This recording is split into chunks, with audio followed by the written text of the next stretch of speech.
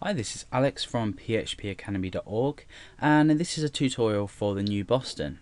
Now, in this tutorial we're going to be learning to read data from a file, but obviously when you're reading data from a file it's not always on a line-by-line basis.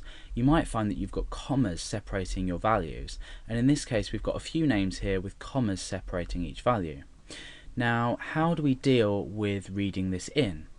Now, we've already seen examples of reading in file data, but for now what we want to do is we want to create a handle, as we've done previously. I've got this names.txt up here, but I'm just going to close it so it doesn't interfere with our program. I don't want to change anything inside.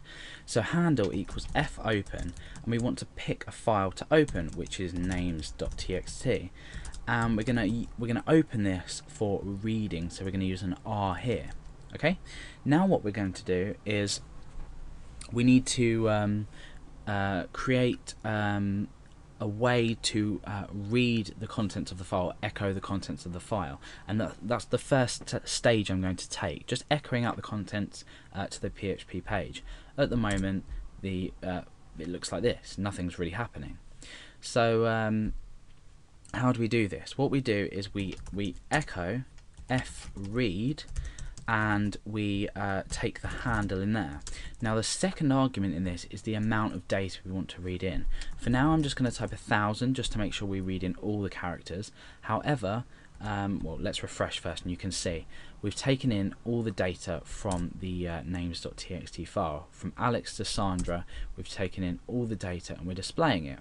Now I don't want to read in 1000 bits or I think it's bytes. I'm not too great with that, but this is the amount of data it's reading in.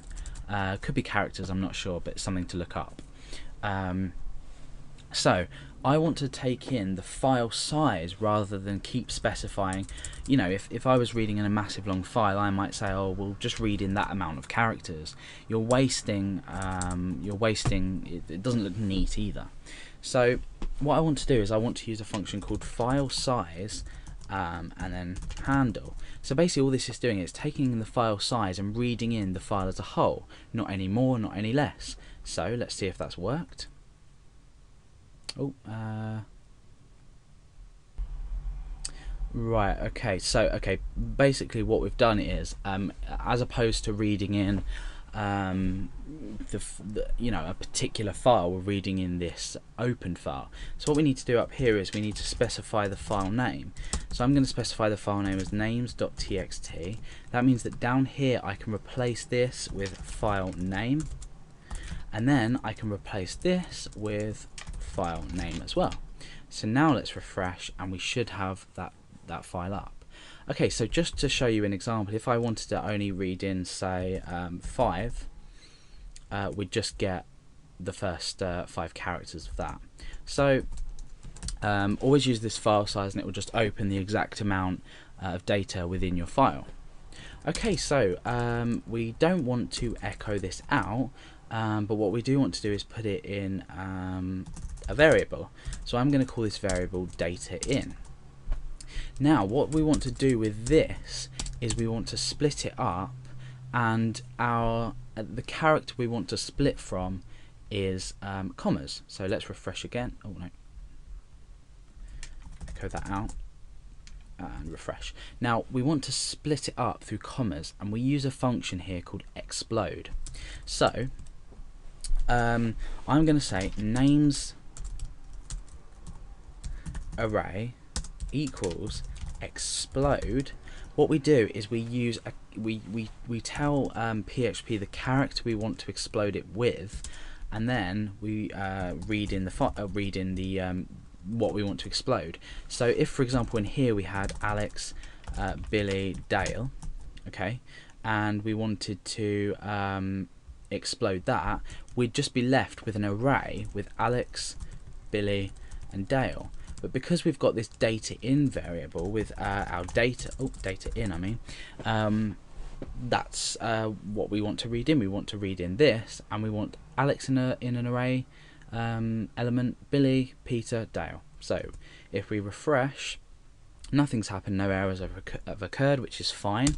Now to test this, we can use the for each, and we can say for each names array as name, and what we want to do is echo name, and then we just append a break onto that. So essentially what we're doing is we're converting this file from a comma delimited file to a line by line, echoing it out to our browser and displaying the data to our browser. So if we refresh, hopefully that should work.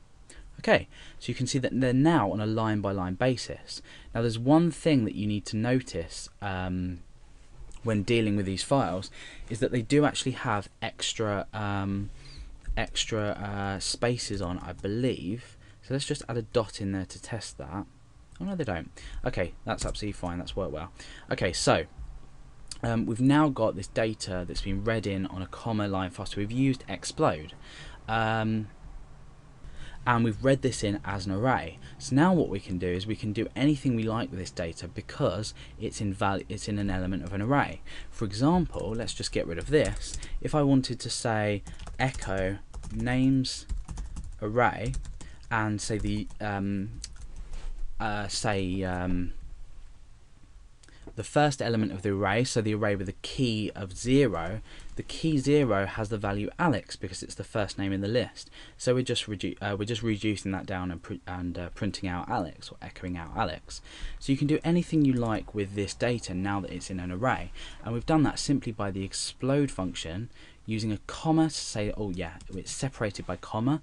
If it was separated by spaces, you could just use a space in here.